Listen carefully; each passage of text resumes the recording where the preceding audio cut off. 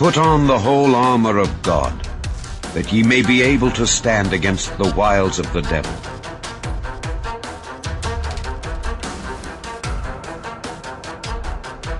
For we wrestle not against flesh and blood, but against principalities, against powers, against the rulers of the darkness of this world, against spiritual wickedness in high places. Wherefore, take unto you the whole armor of God, that ye may be able to withstand in the evil day, and having done all, to stand. Stand therefore, having your loins girt about with truth,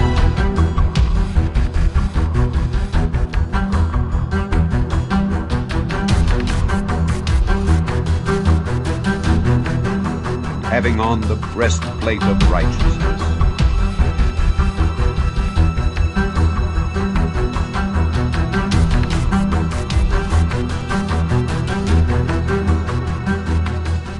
and your feet shod with the preparation of the gospel of peace.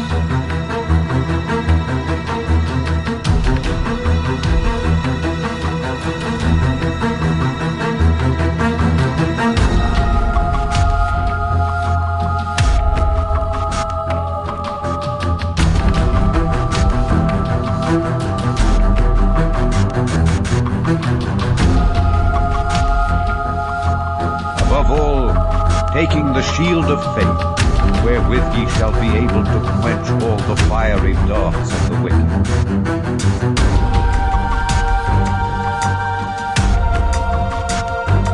And take the helmet of salvation,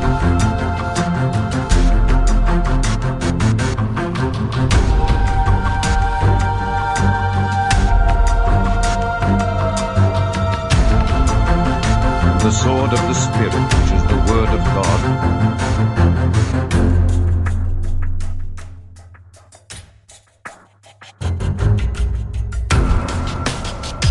The night is far spent, the day is at hand. Let us therefore cast off the works of darkness, and let us put on the armor of light. But let us, who are of the day, be sober, putting on the breastplate of faith and love, and for an helmet the hope of salvation.